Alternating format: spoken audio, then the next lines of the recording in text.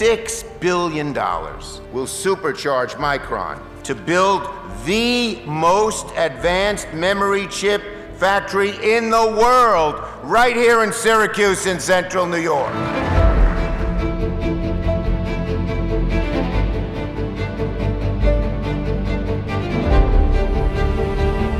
This is long-term, generational transformation, creating new careers, new skill sets, new factories to support precision equipment and materials.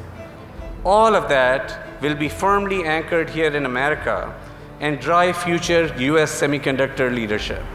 American manufacturing is back. New factories are going up all across the country. And communities like Syracuse are writing the great American comeback story. That's what it is, a comeback story, creating new jobs, new businesses, new hope.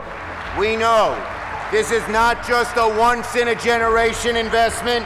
It's an investment that will span generations with Micron in the lead and central New York going to great heights.